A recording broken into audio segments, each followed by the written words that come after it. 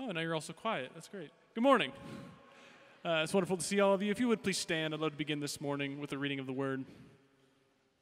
This is Psalm 8. David is writing in praise to the Creator God, and he says this: O Lord, how majestic is your name in all the earth.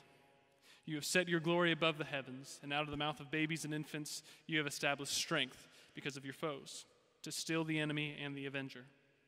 And when I look at your heavens and the works of your fingers, the moon and the stars which you've set in place, what is man that you are mindful of him, and the son of man that you care for him? Yet you have made him a little lower than the heavenly beings and crowned him with glory and honor. You have given him dominion over the works of your hands. You have put all things under his feet, all sheep and oxen, and also the beasts of the field, the birds of the heavens and the fish of the sea, whatever passes along the paths of the seas. O Lord, our Lord, how majestic is your name in all the earth. From the dawn of creation, God has established his favor for his people. And we're going to sing and rejoice in the glory of God and his love for us by the sending of his Son.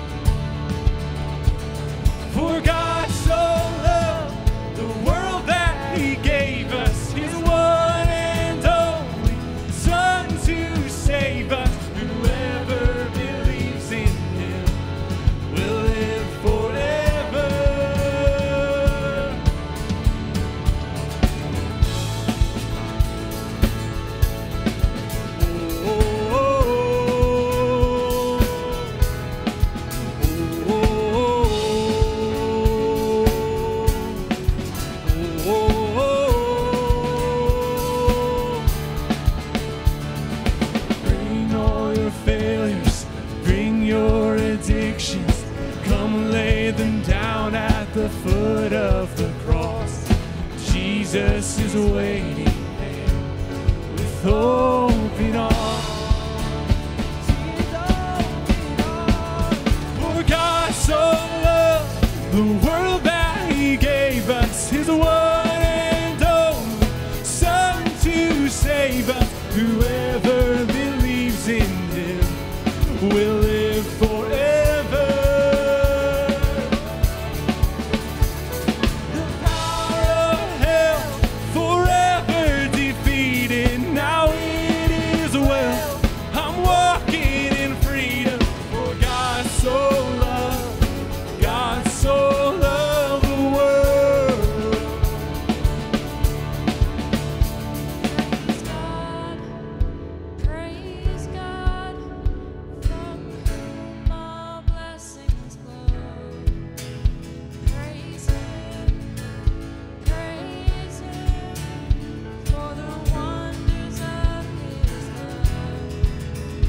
Praise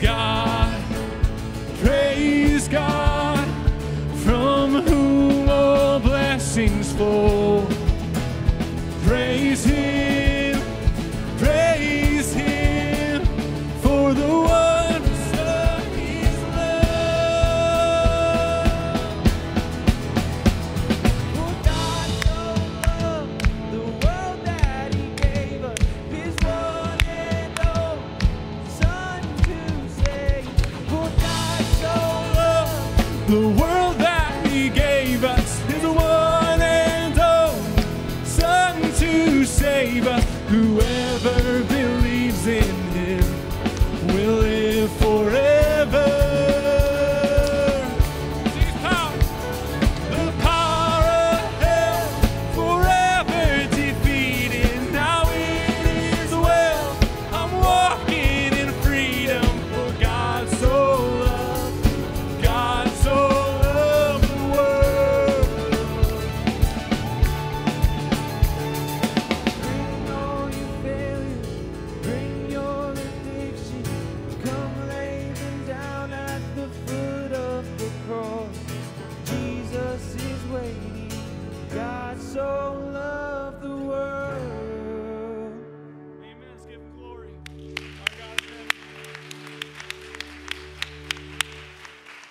you take a moment to welcome your neighbor here today?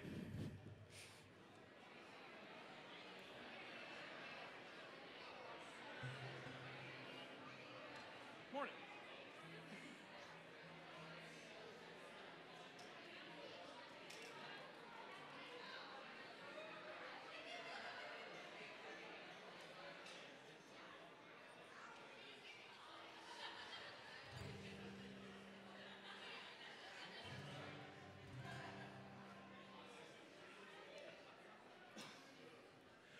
Well, good morning again. It's wonderful to sing praises to our God together. If you are a guest here, maybe it's your first time, maybe you're a new student over at GU or something like that, we would love to be able to connect with you, and the way that we can primarily do that is through our connection cards, which you may find in the pew or maybe at the front desk. Just a chance for us to get to know you and hopefully get you plugged in to one of our ministries. If you have a prayer request, we would love to be able to pray for you over that and chat with you about things going on in your life, all those things. So if that's something that you would like to do, we would love to receive those and have a chance to communicate, get you involved, get you plugged in. We can continue worshiping today and glorifying our King Jesus.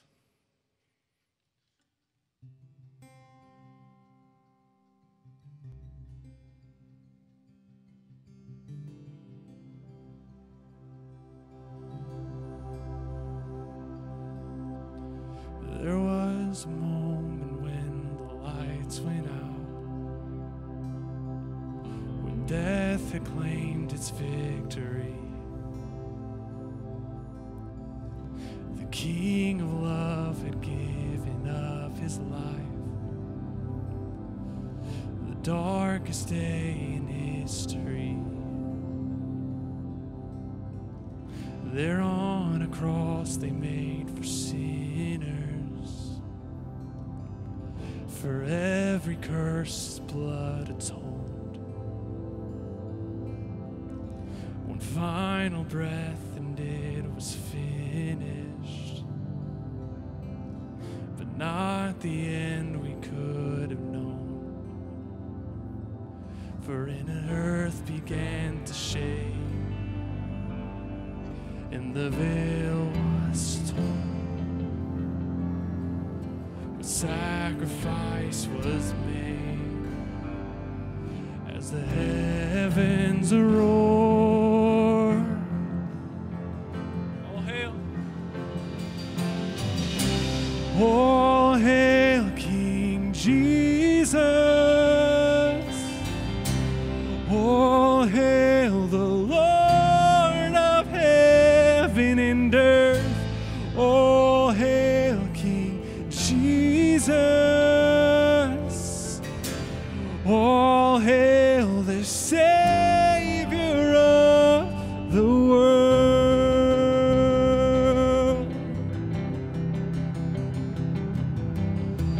There was a moment when the sky lit up, a flash of light breaking through. When all was lost, he crossed eternity. The King of life was on the move, or in a dark cold tomb,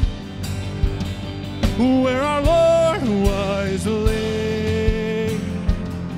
What miraculous bread, and we're forever changed.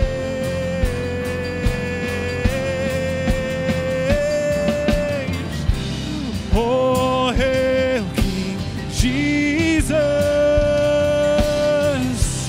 Oh, hail the Lord of heaven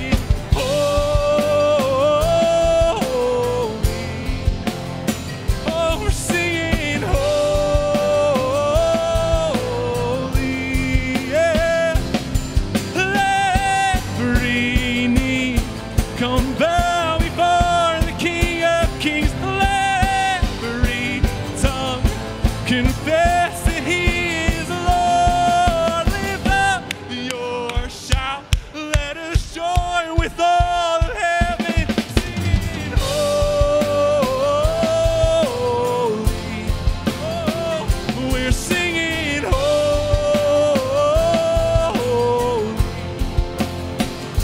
Cry out, holy.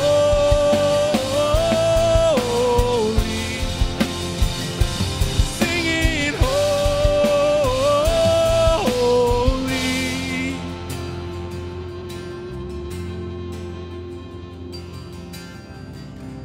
All hail King Jesus.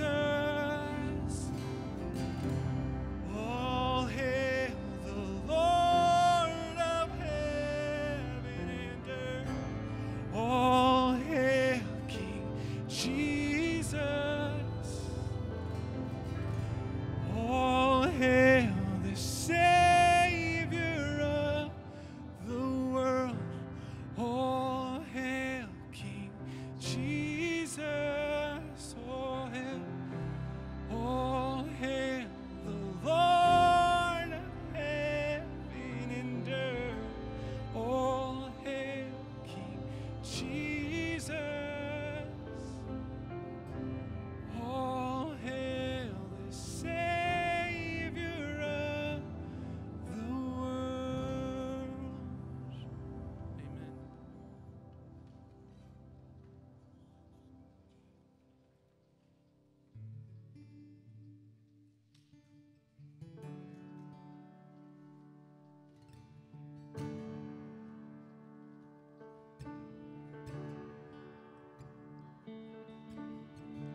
You were the Word at the beginning, one with God the Lord Most High. Your hidden glory in creation, now revealed in you are Christ. What a beautiful name it is. What a beautiful name it is. The name of Jesus Christ, my King. What a beautiful name it is. Nothing compares to this. What a beautiful name it is. The name of Jesus.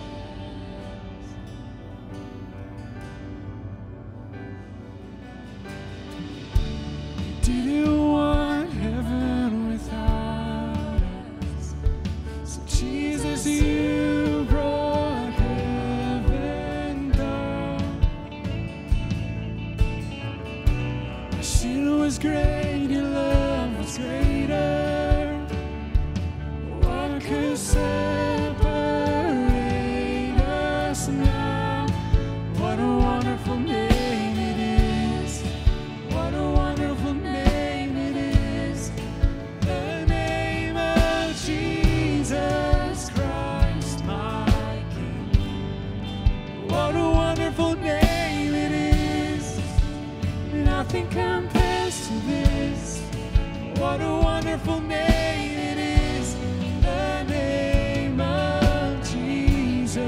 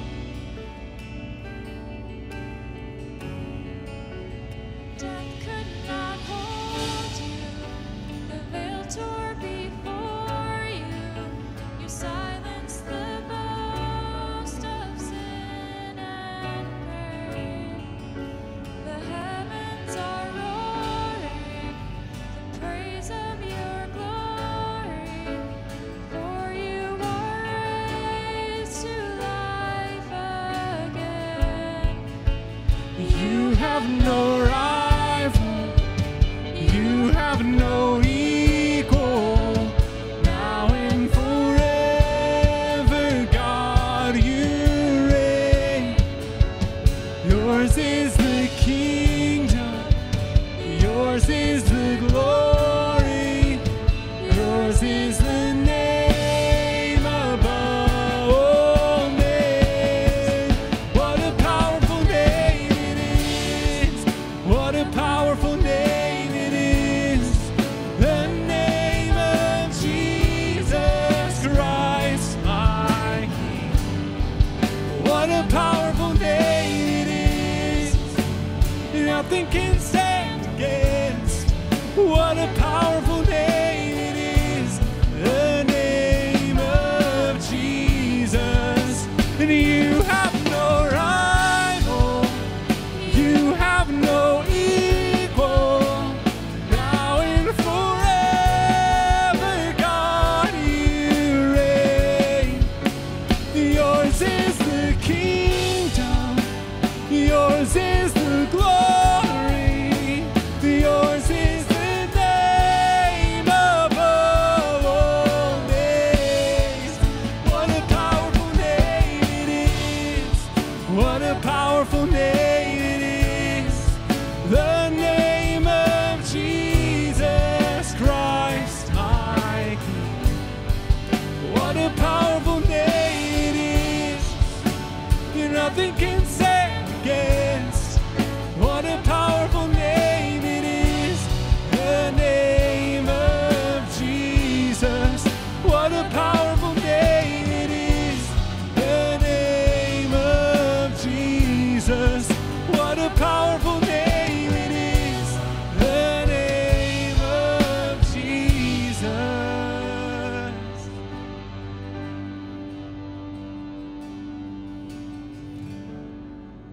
Yes, Lord our God, oh Lord, how majestic is your name in all the earth. That beautiful name, Jesus, born of a virgin, crucified, and raised to life on the third day. That Jesus ascended into heaven, seated at your right hand. That King Jesus coming again to take his bride to be with him forever. You, King Jesus.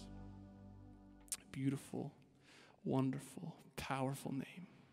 King Jesus, we thank you. We thank you for your gift and for your treasure of new life. It's in your glorious, powerful name that we pray. Amen. You may be seated. What a glorious, beautiful name is the name of Jesus. We have an opportunity on Sunday, September the 25th, to let our community see that name, to see that beauty, that glory and work. We are going to be using that day as a service day, and on the 25th of September, we'll be having one service. We're going to ask that you come and be a part of this as we collectively work together to serve people within our church, within our community, within the area, and we are really looking forward to this. What we are needing are people that will be willing to lead or co-lead some of the teams that will be going out into community. So if you'd like to lead one of those teams, be in charge of that particular project, then please call the church office, talk with Nathan, see one of us, and let us know that you'll be willing to do that as we take the name of Jesus Christ out to our community on September the 25th on that Sunday. If you have traveled much, you've probably gone into a hotel, and there on the desk or inside a drawer, you will see a Gideon's Bible. There is no other organization I know that has done more to put the Bible out into the public than probably the Gideons. We are fortunate that we have representatives here in our community and in our church that work very closely with Gideons and work with them. This morning, John Wright is going to come and to share that ministry with us and telling us some of the stories that take place with Gideons and the work that they do. John, would you come, please?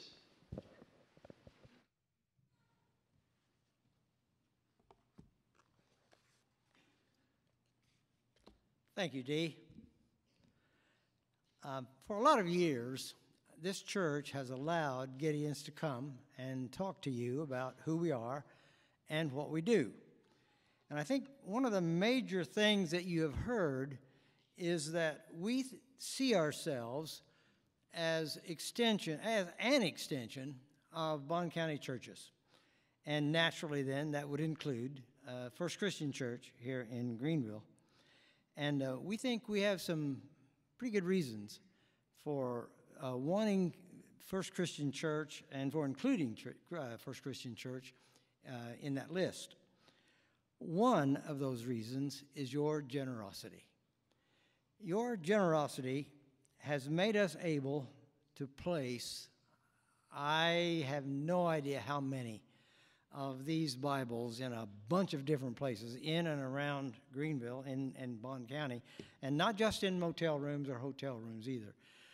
We've been able to place them in banks, in pharmacies, in vehicle repair places, and of course in nursing home and in the hospital.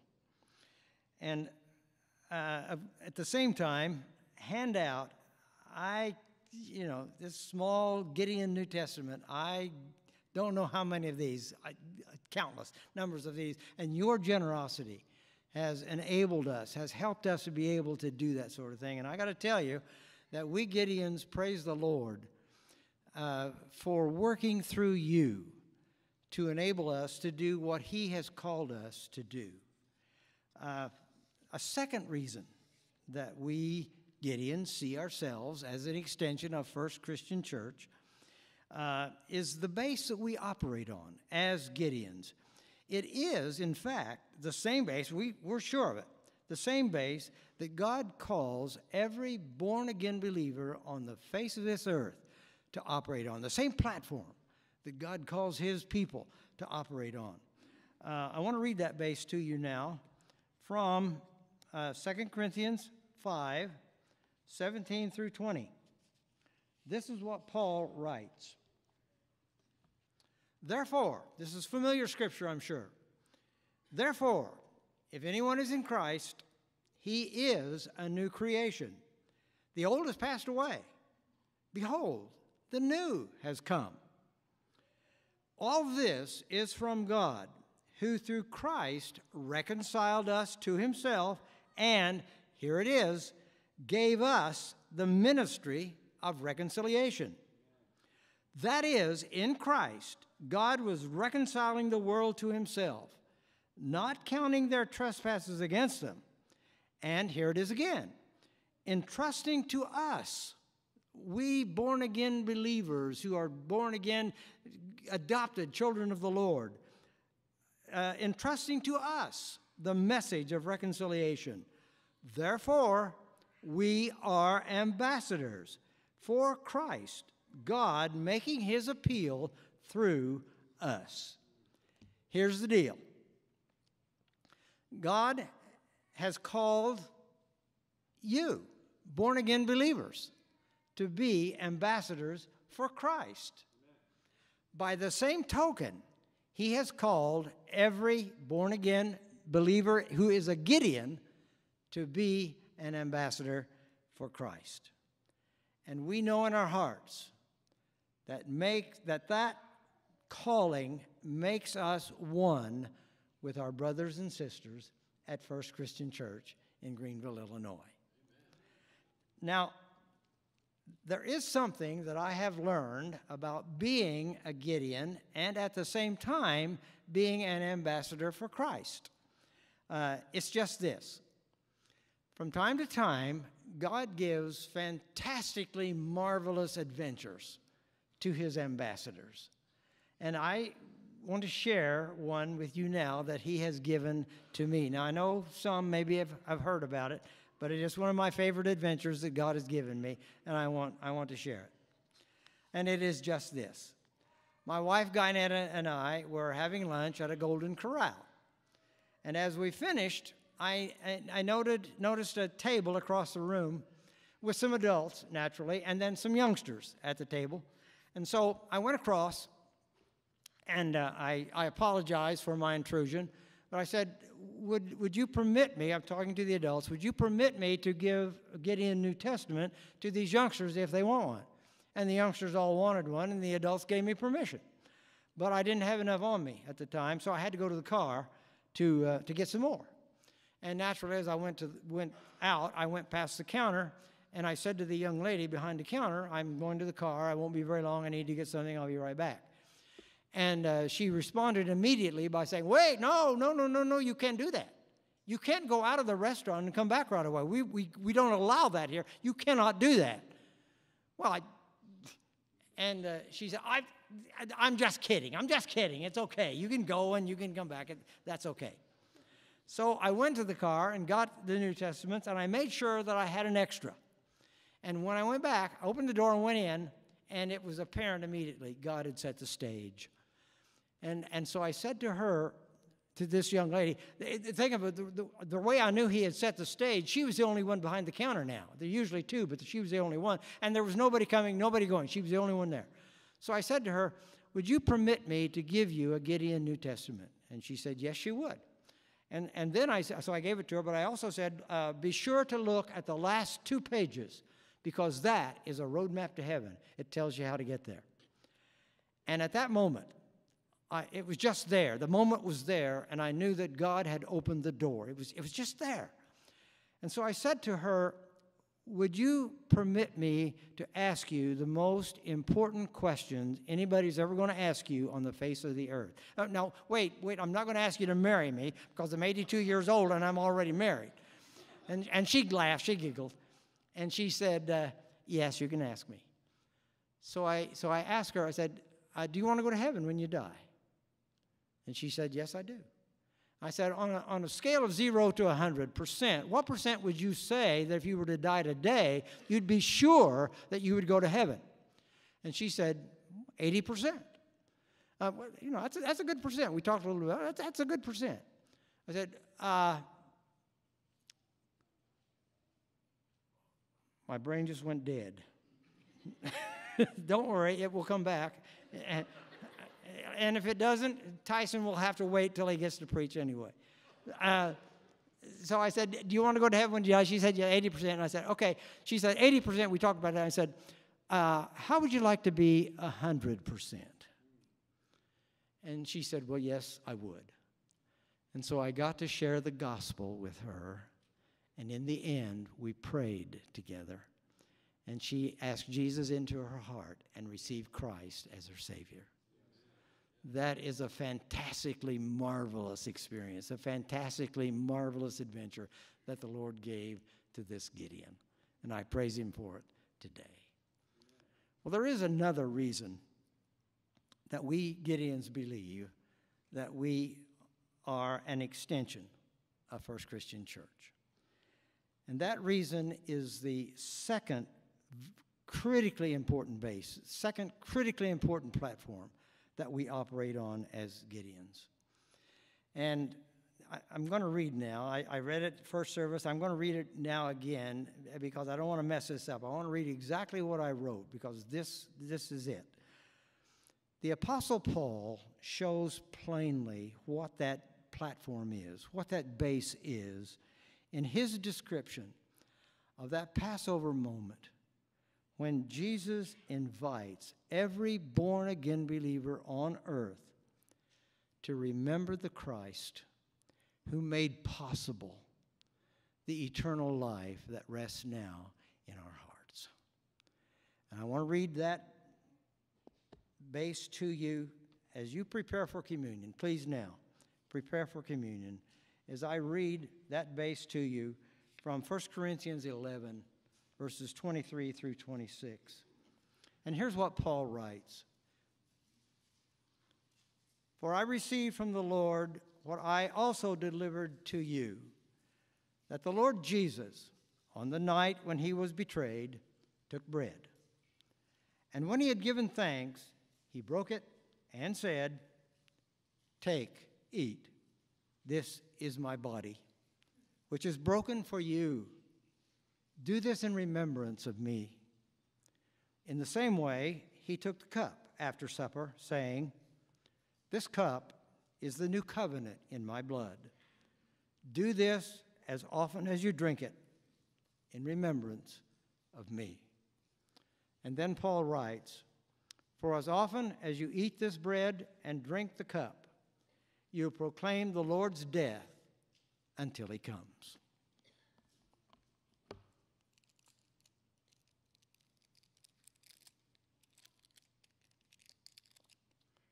As we take the wafer, we remember the broken body of Christ who went to the cross, taking every one of my sins in his body on that tree. When he went to the cross, not only mine, he took every one of your sins in his body on that tree. We remember what he did with this wafer.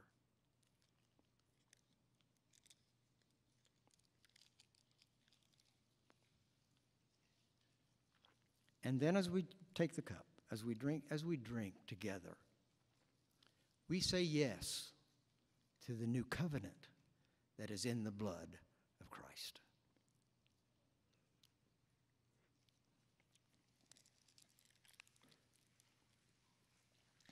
Father in heaven, there is no way on this earth we can thank you adequately for that time or that day that Christ went to the cross for us to give us the life that is eternal. Thank you. Praise you in his name. In his name we pray and praise. Amen and amen.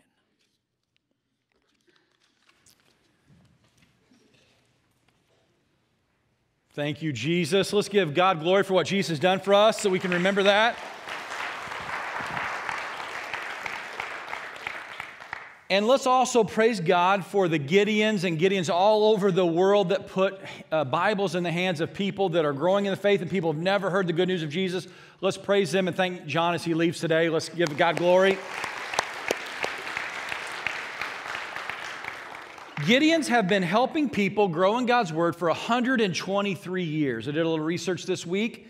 Their group started in a small town in Wisconsin.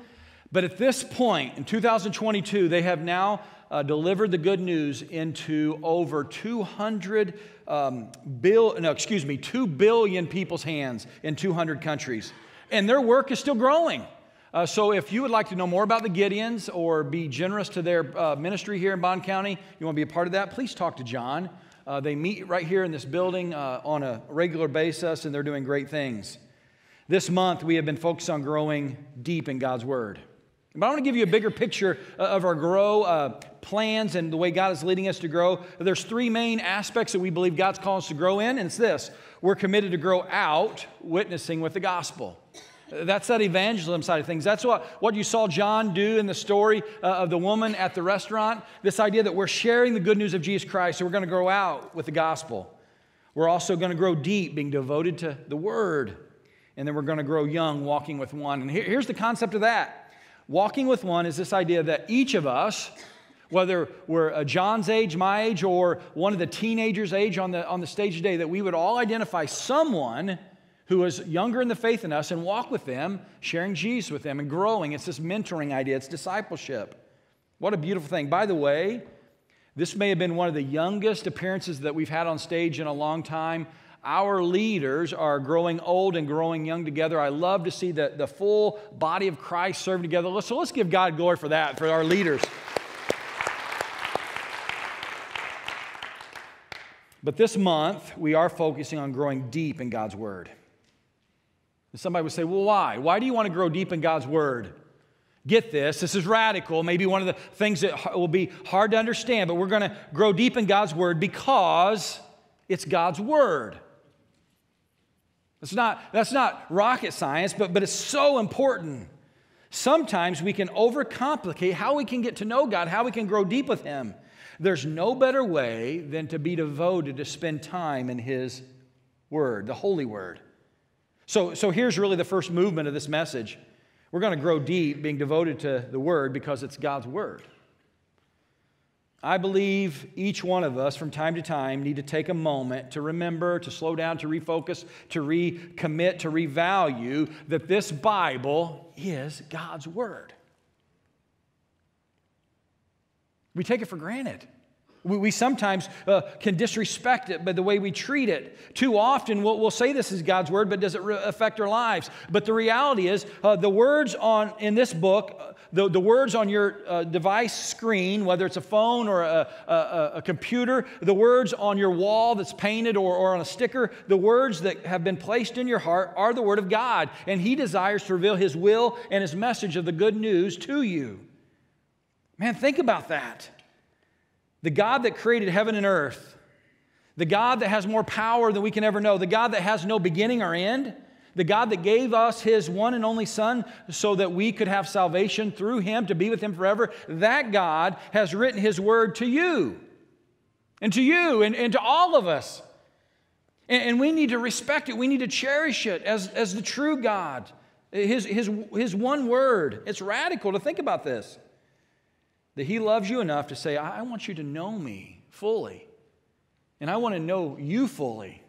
And we want to be in a relationship together. Another way that I know it's God's Word, the Bible tells us it's God's Word. Now, this is logical thinking, but look what the Word of God says about itself.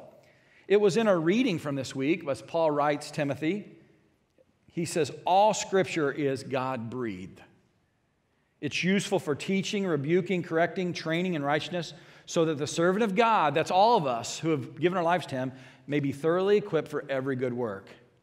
As we read this, God is equipping us. He's training us for whatever He calls us to do. And this word that is from God's mouth Himself, He is wanting us to be empowered to do His will and His work. That is remarkable.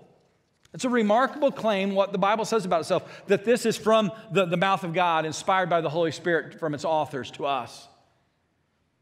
Hey, but any book can claim to be God's Word. There are more than one book that claims to be God's Word. There are books in chapter 7, maybe it's chapter 1, or the last words. There have been books written over time by men and women to say, hey, this is from the mouth of God. Does that make them God's Word? No. So what sets apart the Bible to be different, to literally be the Word of God? One of the biggest factors, it has been tested over time and proven over thousands of years to be trustworthy of what it says and what it does and what it claims. Every generation, I don't know if you've noticed, and our generation actually may be doing it more than any, it has doubters and skeptics that will look through the Word of God and say, okay, this is going to be the time where we debunk this, where we declassify it, where we disprove it, and the Bible will forever not be meaningful like we've always thought. And there's people that try to disprove it over and over again. But time and time again, historically, scientifically, and prophetically, it has proven to be true and trustworthy. I mean, think about just some of these stats. It was written by 40 different authors over about 2,000 years on 3 different continents, and it speaks over hundreds of matters, and all of them are tremendously consistent and cohesive to God's big picture of salvation through Jesus. The Bible, time and time again, as it predicts something prophetically, it answers the call. For example, like that there would be a child born to a virgin. And people from the east would come to worship him, and he would be crucified on a cross, but not a bone would be broken. And there will be a day the prophecy that he will return will also come true. Time and time again, the Bible fulfills these prophecies, and it can be trusted. Think about some of these stats. As I was doing research on the Gideons this week, I found this out. In 1455, there was a book that was printed for the first time with movable type. And the creators of this movable type press said, we want our first book to really have value that we print on this press, to really change the world forever. And you know what they chose to print? The Bible. What a great testimony. But it's also the book that's been most sold over the course of history. It's also the most translated book. It's the most quoted book. It's also the most persecuted book. There have been many times where it has been tried to be eradicated from culture, from groups, from families, from nations. But like a weed, it just won't go away. It thrives under the hardest of conditions. In fact, still today, it will be sold more than any other new book. In fact, they estimate 100 million copies will be sold this year alone. Just look at some of these stats. We believe over the course of history that there have been 6 billion Holy Bibles distributed in the world. The closest book that we know of to have any high level of copying is the Quran, 800 million. And then there's a Chinese dictionary, 400 million. And then the Tale of Two Cities, one of the greatest literary works of all time, is a distant fourth with 200 million. And then the Boy Scouts and the Book of Mormon comes in at 150. That's the order, okay? What a tremendous testimony of just the value that our history, our world has put on this and God's promotion of it through the world. But with all that said, with all the science and prophecy and stats, I will never be able to convince any one of you that this is God's holy word by that. Just won't. I mean, I could go on the rest of the day with stats that make it highly just valued and great moment of history, but the only way that you are personally ever going to know is by a step of faith. There are certainly a lot of things you could look at to have your mind wrap your brain around the fact that it could be God's Word, but there's a moment where you have to take a step of faith and say, I believe this is the Word of God. And it's trustworthy to change my life. I want you to know this is what I believe. I believe this is actually God's Word for my life and for the world. It's an epic love story of God wanting to be in relationship with us. How many of you have a grandchild, a niece or nephew, or a child in children's church today? Raise your hand if you know a child in children's church. A lot of us do here. They are learning right now this month that the Bible is God's epic love story to the world, to them. So today at lunch, as you travel home, maybe you're hanging out this afternoon, ask them, hey, what do you believe about God's Word? And hear what they say. I hope they're going to say this is God's love story, His message of how Jesus loved us enough to provide a way of salvation, that it's God's Word. And then I would encourage you, if you believe it's God's Word, give them a testimony that I believe this is the Word of God, that it's useful for teaching and training all of God's people for their ministry before God. The kids are hearing that. Will you testify to that before them? Did you hear about what happened in one of our kids' ministry classes in Sunday school? The teacher was teaching recently about history, the Old Testament, how God's Word was alive then and through the prophets. But during that time, the great power was placed in kings and queens. And one little boy says, yeah, I know kings and queens are powerful. That teacher quickly said to the whole class, but no matter how powerful a king and queen may be, there's always a higher power at hand. And the little boy said, oh, I know. Mom and Dad says it's always in the aces, okay? Kids will get that kind of ideas. But here's what I want you to know. In all truthfulness, we believe the highest power that we can base our life on, the greatest knowledge as elders and ministers of this church that we have put before us to guide us and to direct this entire church is that we value biblical truth.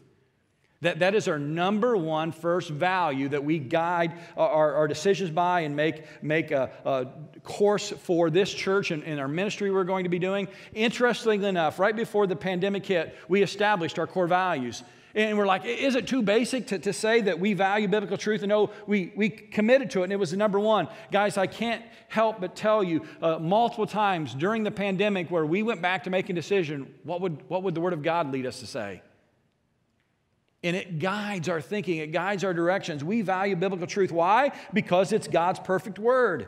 Now, if we really view it that way as God's holy Word, it changes the way we interact with it, the way our life revolves around it. But how? Here's the first way I want to submit to you, personally and as a church and as brothers and sisters in Christ. If we're going to grow deep, we must completely submit to God's Word. We've got to submit to it as authority. Think about it this way. If God's Word truly came from heaven, from Him, it is a greater and has higher value than any other thought or thinking the world has ever seen. Greater than any human wisdom, any other practice. It's more important than anything that I may know, think, or even feel. God's Word trumps all that. So take a step further. If it's greater than anything I can think or even feel, I would submit to you it's greater than anything you can know, think, or feel. You know, that may be offensive to you, but we value God's Word from the Word of God Himself from heaven, so it means that it's more important or more valuable than anyone's thinking or feeling anywhere, and I know that's not politically correct or popular, but it's true. Here's how it applies to me first. When my thoughts, opinions, and yes, feelings differ from God's Word wins. Just remember this simple thing, the Word wins.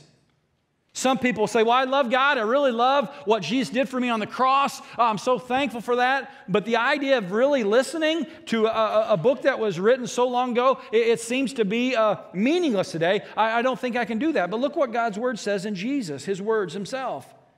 Jesus says, if you love me, obey my commandments. He says, obey my teachings, obey my words.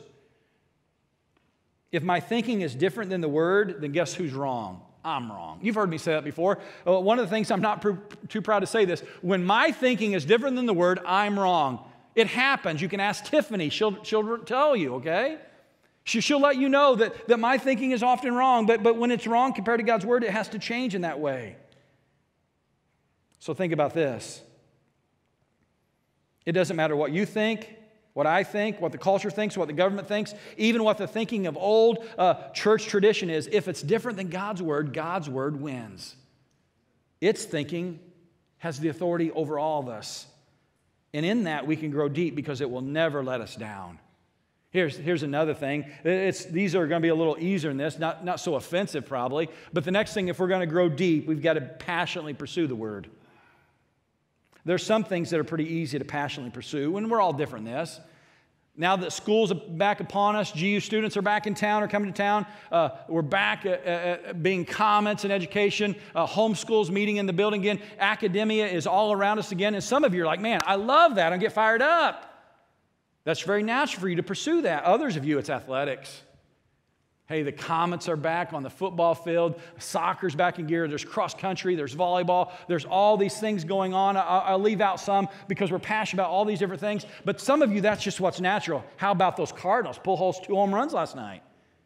Some of us just naturally fall into that. Others of you, it's about automobiles. It could be about anything.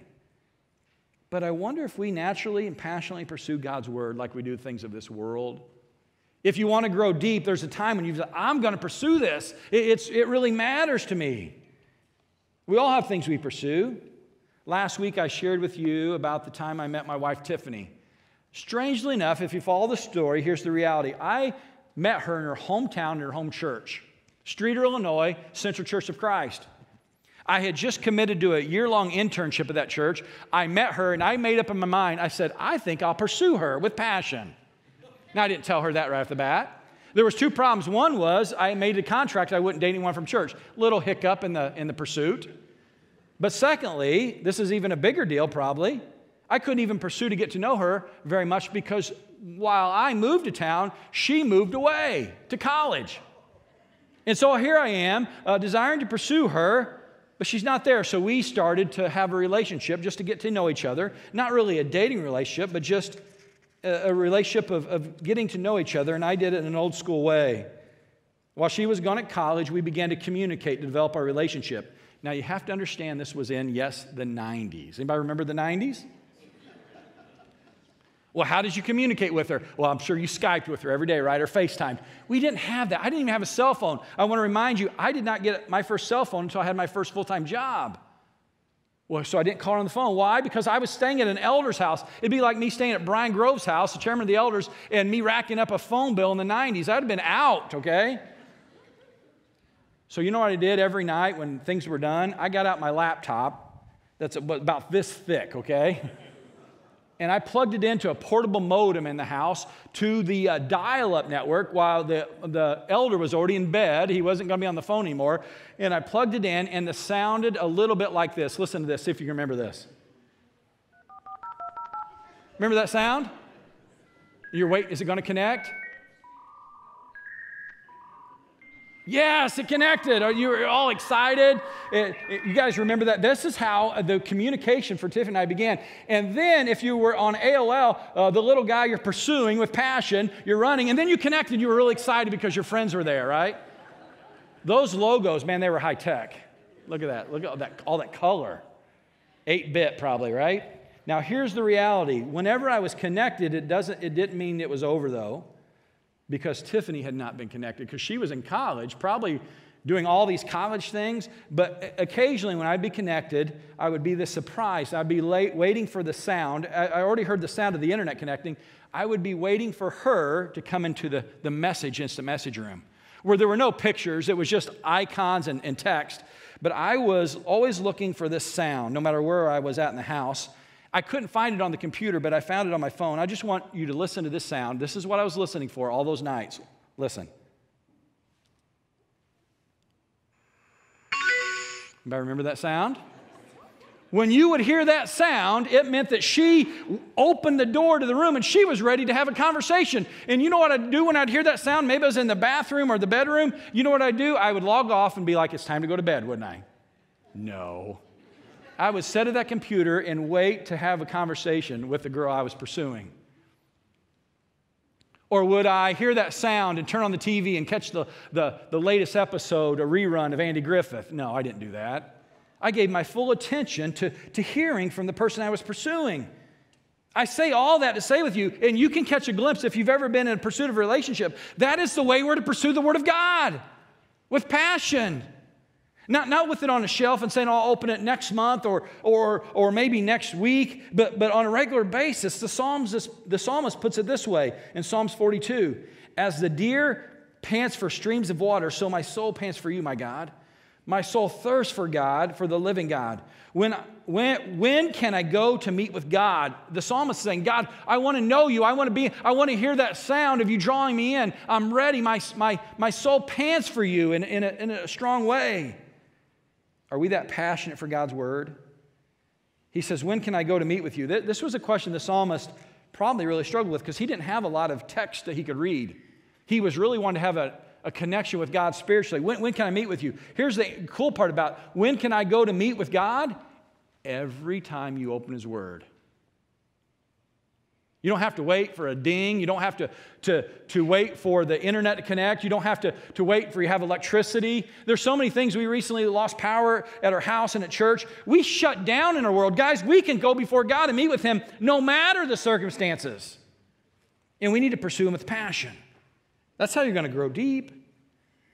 It's really not that difficult. In fact, here's the next thing. It even gets simpler, so this is good. If you're not following along, here, maybe you can get this one. If you want to grow deep, we really got to read God's Word. I mean, really, read it. This summer, Ben Allen preached on one of the Psalms, and we were just diving into about the importance of reading the Psalms. He says, if you want to know the Psalms, anybody remember what Ben said? Read the Psalms. And I would say much the same thing. If you want to know God, if you want to dive deep with Him, read His Word.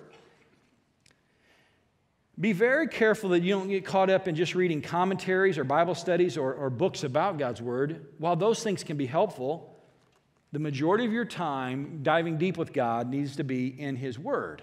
It doesn't have to be in a book like this. It can be on a device. It can be in audio form, but we have to spend time in His Word. You might say, well, what type of Word should we be reading? I would strongly suggest, while not commentaries and just Bible studies, actually get a good translation of the Word. There are also paraphrases of word, and what a paraphrase version is one man's or one woman's thoughts about a text and they put it in their own words. That's dangerous. We need to make sure we're in a good translation like the King James Version or the NIV or the ESV like we have in the pews here at church or the New Living Translation. We used to be a church, I grew up in a church that went from King James to NIV, and now most churches in our movement are ESV or New Living Translation. Because in all honesty, the new versions of NIV are not as strong as they used to be. You didn't know they changed it, but the more and more they changed it, it fit culture. But we need to let the Word win, so we need to make sure we have a good translation. The NIV is still solid, but there are better translations. So you may say, well, what is the best translation? I want to read the very best translation for me. You know what the best translation is for you? One you'll read. Sometimes I've got 8 translations, they're good, and you haven't read any of them for a year. We need to be reading God's Word. If you don't have a copy of God's Word that you can read, take one of these. Just take it. Today, there's a bunch over on the pew, over on the chairs over there. They're in the pews. Take one. If you know a friend that needs a Bible, take one. Be praying. Ben Harris and I are developing a plan with John Wright, who spoke today. We're going to try to get a copy through the Gideons into our students to give to one of their friends at school in September. In our goal, we're going to start praying that our students would give a Bible to one of their friends at school. Here's the thing, you can do that. How do we expect our students to do that if you're not willing to do that? If you know a friend that needs a Bible, give them one of ours. And just pray they would begin to read it. They would know God. There's benefit from it. Look at Psalms 119. David says, I have hidden your word in my heart that I may not sin against you. We're all trying to live better and not sin. One of the greatest tools to resist temptation is putting God's word in our hearts. Jesus said this, if you hold to my teaching or you're really my disciples, then you will know the truth and the truth will set you free. This is a reoccurring thing. The more we put God's word in our lives, it sets us free for living, from sin, from so much, but we've got to put in our lives His teachings, His word. Being spiritually strong is very similar to being physically healthy. Now, follow me on this. The older I get, the further I get away from 40, the harder it is to stay physically fit and just healthy. But you know what I've decided to do? Most months I'll eat 2 salads a month. I'll be like, why ain't I healthy? You know, two salads a month. Why isn't my body responding? Well, I'll eat all the junk the rest of the month long. Okay. It is nutrition that makes us healthy. In a very similar way, we can't consume the Word of God once or twice a month and say, God, why aren't you changing my life? Why aren't I growing to be more like Jesus? Why am I not able to resist sin? Now, I will admit there are times in my life where my physical body has been a little bit messed up, broken, or out of whack, and I have received a couple shots that in one dose of medicine corrected a lot that was going on. I also didn't sleep for 2 days, but that's a whole other story. The reality is there are times medicine can give us a big shot in the arm to change our lives.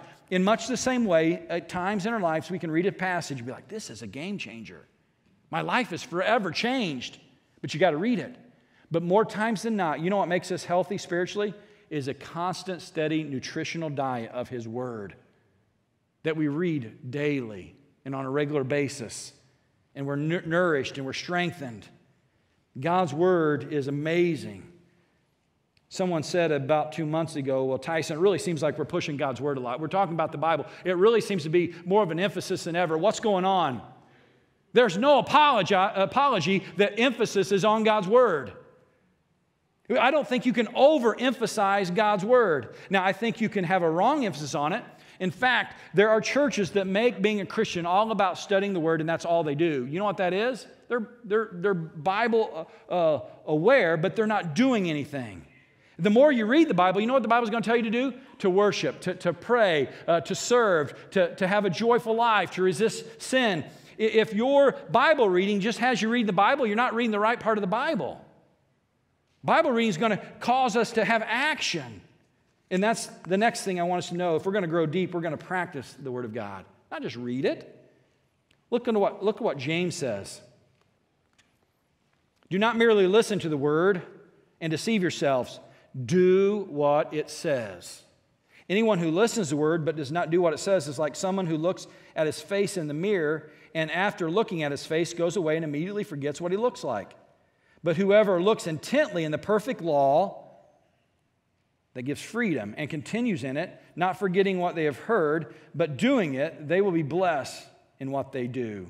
So the Bible clearly says, read it and then do it. Those who consider themselves religious, yet do not keep tight rein on their tongues, deceive themselves, and their religion is worthless. He says, you can read all the Word of God, but if you don't control your own words, it's a fake. Religion that God our Father accepts as pure and faultless is this, to look after orphans and widows in their distress and keep oneself from being polluted by the world. So here's some application, and it goes right into our day of service. You know the main people, the first round, the baseline of people we're going to serve according to this Scripture? Widows and orphans.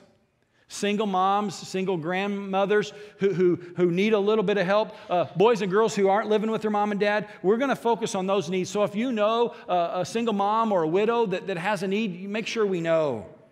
We're going to partner with the Restore Network to do some things, some amazing things for boys and girls who are not living with mom and dad, who are on their own in some ways. And on the day of service, we're going to try to go beyond that and meet people's needs that can't serve themselves. So if you have a need or you know someone has a need, let us know. Because on the day of service, we're going to try to put into action immediately after we worship together what God would have us do. Can it just be September 25th? I hope not. I sure don't think so. So what are you going to do today to put the Word of God into action? Don't just be hearers of the Word, be doers of the Word. There's one last thing that I want to challenge you with today, maybe the most important. We're going to grow deep in the Word by meeting Jesus. We all come to God in a little different ways. Spirituality is not something you can just say 1 + 1 = 2. But drawing close to God can come a number of different ways, and we often do it privately. There are times whenever I've been worshiping God, whether it's with you in this place or on a retreat or in my car alone, and God reveals Himself, and I have this great time of worship and praise and peace before Him in His presence. It's amazing. Yours may be different. Maybe it's the exact same. There's other times when I can be praying, whether by myself or in groups of 100, and it feels like I'm right there with God, just Him and I. But you know, in all of those spiritual experiences where I can draw near to God, the grounding factor is spending regular time in His Word and being with Jesus. Since January, I've recommitted to being God's Word every morning. Very first thing. Often before I get a drink, before I brush my teeth, even before I turn on the light, I'll get my phone out and go to the scripture that we're sharing in together as a family, and I'll ask God, hey, God, what are you revealing to me today? What do I need to change about my life? How is Jesus being shown to me in this passage? And I ponder it. And you know, an amazing thing has happened since January. I have become more confident and more just fully aware that God has a word for me every day, every time I open this, because His word is alive and active to grow us, to prepare us for His will and His purpose. And every time we open it, we can be with Jesus because He is the Word. I want to end with this. In John chapter 1, here's what the Gospel of John says. In the beginning was the Word. And the Word was with God, and the Word was God. He was in the beginning with God. All things were made through Him, and without Him was not anything made that was made. In Him was life, and the life was the light of men. The light shines in the darkness, and the darkness has not overcome it. You're like, okay, what word is he talking about? Well, it goes on to explain. Praise God. Look what it says. And the Word became flesh. So the Word that was with God became flesh, and He dwelt among us. And we have seen His glory, the glory of the one and only Son from the Father, full of grace and truth. For the law was given through Moses, and grace and truth came through Jesus Christ. No one has ever seen God, the only God, who is at the Father's side. He has made Him known. So what God has done through His Word was given it to us in the text form, but He's also given it to us in the flesh, in Jesus. So what's a miraculous thing is when we read the Word, we're with Jesus. And when the Word became flesh, He became our Savior. And there will be a day for those who believe what the Word says, the good news that Jesus came to die for our sins and was crucified on the cross and was buried and is risen and is coming again. For those that believe that and are changed by that, we will be with Him forever. Today, if you are ready to make that decision that Jesus is who He says He is and you can trust Him, we welcome that. Would you stand with us as we prepare to sing? I'm going to pray, and if you would like to give your life to Jesus, if you would like to make that confession of faith that you believe He's the Son, the Messiah, the one that God sent in the form of the Word, in the form of the flesh, to be our Savior, and we welcome that. That's what unites us. Father in heaven, thank You for today. I thank You for Your Word in the Bible form. I thank You for the Word in Jesus. I thank You that He saves us. Father, if there's someone here today that has just opened it up just a little bit, maybe in their hearts, man, I pray that You would fully begin to reveal Yourself to them and they would be open to following Jesus. In His name we pray. Amen.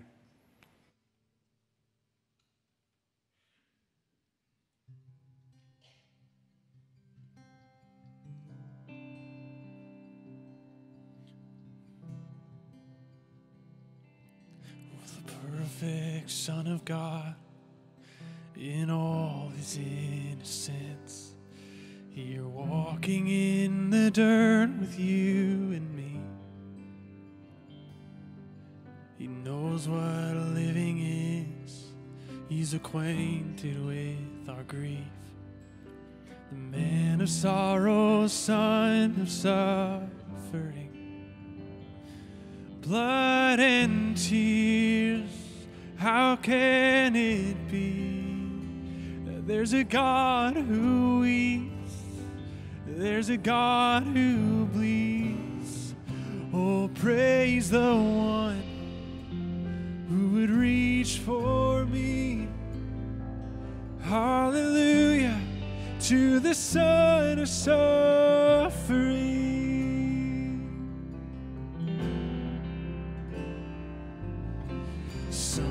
Imagine You are distant and removed, but You chased us down in merciful pursuit.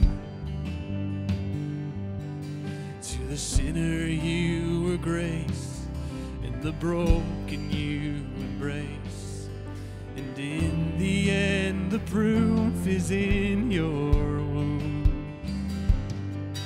Yes, in the end, the proof is in Your wounds. Oh, blood and tears, how can it be that there's a God who weeps, there's a God who bleeds? Oh, praise the one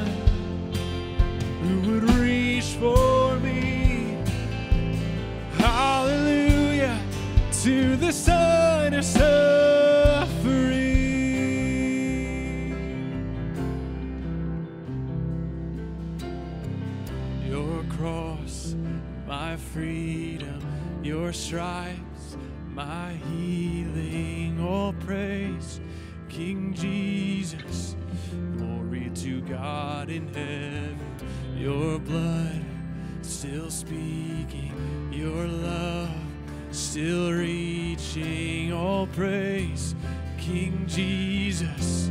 Glory to God in heaven, your cross, my freedom, your stripes, my healing, all praise, King Jesus.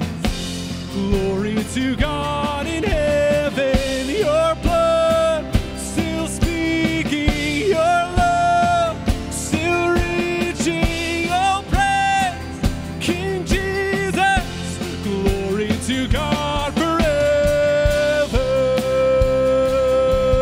Oh, glory to God forever. Oh, glory to God forever. Oh, glory to God forever.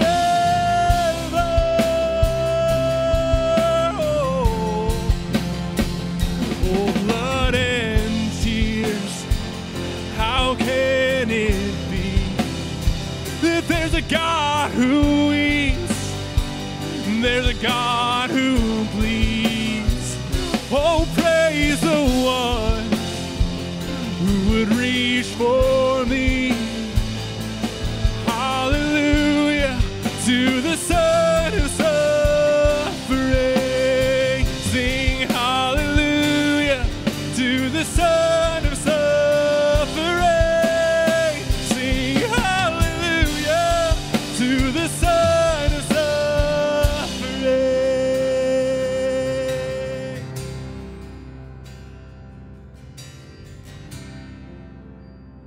Amen. Our God is worthy of praise. Our God who comes in the flesh. Our God who was crucified and raised to life. Amen. We thank you so much for joining us in worship today. We want to invite any college students or maybe young adults who are new to the area here today after service. Just come meet us up here at the front of the stage. Some of our young adult leaders would love to meet you, and we also have a gift for you. So yeah, other than that, have a wonderful week. Go in peace and worship and serve the Lord.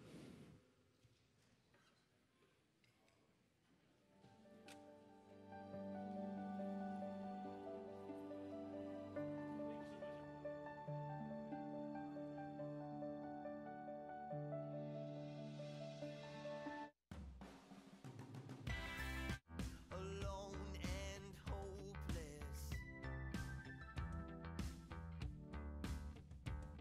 a child of wrath, I walked condemned in darkness, but your